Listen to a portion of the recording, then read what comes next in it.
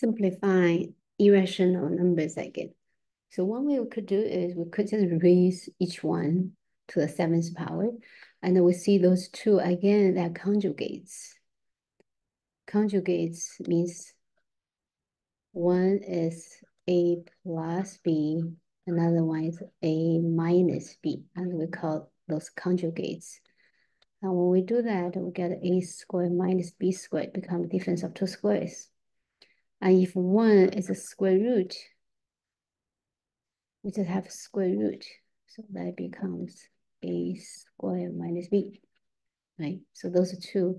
We can see one is half plus radical 13 over 2, and this one is half minus radical 13 over 2. So they are conjugates. So accepting the we just keep raising to calculate the exponents, or we could use a substitution method. So let's do the algebra first. So we call this term A, this is 1 plus square root 13 over 2. And we call this one B, right? Then we say A plus B because they're conjugates. In this case, maybe I don't use X, A and B to confuse you because I just use the A and B for the formula. Let's call this M and let's call this M. Let's call this N. Then we get a relationship of M plus N that equals to 1 plus square root of 13 divided by 2 plus 1 minus the square root of 13 divided by 2. You see the irrational part being cancelled, right? Because one is positive, one is negative. That adds up to be 0. So just get half plus half, we get 1, which is a beautiful value. So the two conjugates adds up to be 1. Now if we multiply them, if we do mod M times N, we have, let's write this way, half plus radical 13 over 2 multiplied by half minus radical 13 over 2. In this case, we see we have A plus B times A minus B form. So we get the first one square, half square, which is a quarter, minus the second one square, which is square root 13 square, which is 13. The denominator is also 4. So we have 1 minus 13 divided by 4. So that's negative 12 divided by 4, which is negative 3. You see we have these beautiful values of M plus N and M times N. Then we can use this relationship, right? So let's see, A cube. So what do we need to find? Basically, we need to find M raised by 7 plus N raised by 7. That's our goal.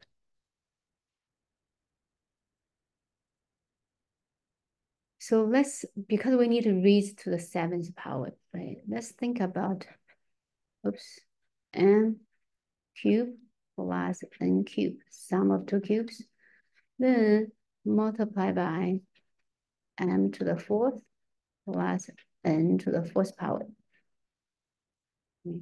And this will give us M raised by 7, right? We multiply those two plus N raised by 7, multiply those two. Then multiply those two. That's N3, M raised by 4. Then plus multiplying those two. That's M3, N raised by 4. Okay. So our goal is this. Let me change my color. Our goal is to find M raised by 7 plus N raised by 7. Well, let's rewrite this. So let's write as M raised by 7 plus N raised by 7. So that equals to M raised by 3 plus N raised by 3 times M raised by 4 plus N raised by 4 minus, see these two have a common factors of N cubed and M cubed, right? Then we have M plus N. So we can factor those two terms, we can factor like this.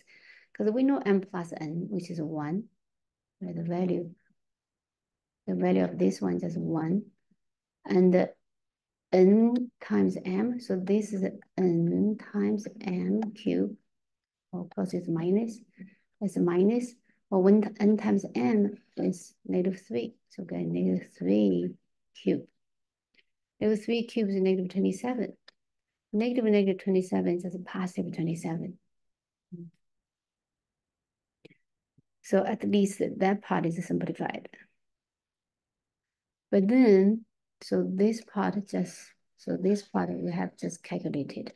So the rest is just we have to calculate this, we have to calculate this. Well, let's calculate the sum of two cubes. So m cubed plus n cubed, remember the formula? Is m plus n times m squared minus m times n plus n squared, right? So that's this. Then again, m plus n is 1. 1 in factor form doesn't contribute anything. Then we have this. So how do we rewrite this one? This one we can write as m squared minus 2. Actually, we want to do plus because we know m plus n equals 1. So plus mn plus n squared minus 3mn, right? Because the positive 2mn minus 3mn, we still get a negative mn. But this gives us a perfect square. This gives us m plus n squared. Then minus 3 times mn. Let me change my color again. M plus n is 1. 1 squared is 1. Minus 3 times mn is -3. Right? That becomes 1 plus 9, which is 10. So now we have 27. We have this 10. So let's put on the side. We have 10 plus 27. So the next, oh no, hold on. We cannot do this because 10 is this guy. 10 is this one. We have to multiply by m raised by 4 plus n raised by 4. So now we need to calculate. So basically we get two numbers. We get plus 27. We get a 10 multiplied by some number. So which is m raised by 4 plus n raised by 4. So how do we calculate this? Let me change my color again. We can write that one as m squared plus n squared. Well, this will give us m raised by 4 plus 2m squared n squared plus n raised by 4. So we need to minus 2m squared n squared. And also this one can be factored, can be calculated. So that's a -3 squared. Well, -3 squared is 9. 9 times -2 get -18. So something subtract 18. Now we need to calculate m squared plus n squared. So m squared plus n squared. That can be written as m plus n squared minus 2mn. Right? Because m plus n parentheses squared is m squared plus 2mn plus n squared. Then m plus n squared is 1 squared again. Minus 2 times mn is -3 again. So get a 1 plus 6, which is 7. Okay. Okay, now let's put this all together. So m squared plus n squared is 7. So get a 7 squared. 7 squared minus 18, which is a 49 minus 18. We get a 31. So m raised by 4 plus n raised by 4, that's 31. That's 31. So let's go back. So we have 10 times 31 plus 27. 10 times 31 is 310 plus 27 is 337. Okay, so the end solution is 337. So let's go back a little bit, because we just calculated this in different way. So 337. So one way, you could just raise this one by square, right? Then raise by 4. Then you multiply this one with it's a square term with it's a 4 term, raised by 4 term to get raised by 7. Those two only differ in the middle term, in the irrational numbers. So, but I did it in another way. I used the algebraic formulas.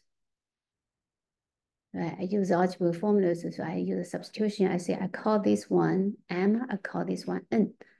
Then I calculated m plus n because they're conjugates. M plus n, I get 1, I get the beautiful value. And m times n, I also get a beautiful value. So basically I'm using these two values to do the rest. To raise by 3, raise by 4, then in the end, raise by 7. But with this, it's a lot of calculation, so you have to be careful of every step. If it's a plus, if it's minus, or if it's a multiplication. Just have to be careful with that.